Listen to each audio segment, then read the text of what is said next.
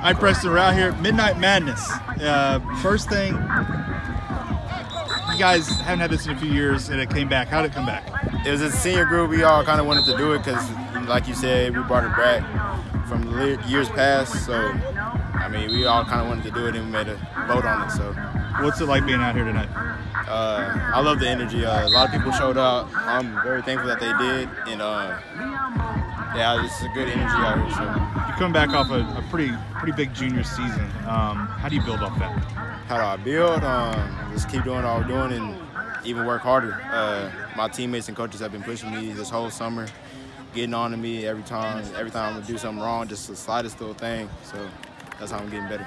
Whole new receiving core too. How's it going working with those guys? I feel very confident. We have a couple young guys getting in the mix. Basketball player came out. The experience, a little worried, but I trust in my guys and they'll catch the ball. So. Talk about moving Elijah to tackle too. How's that gonna help? Elijah's a funny guy. We should be good. He's for the team, all for the team. He's a very good team player, so we should be able to get it done. What have you learned from that semifinal loss? Taking out of this season. Definitely motivates me every day, thinking just how many points we lost by last year and who we lost to. I don't want that to happen again.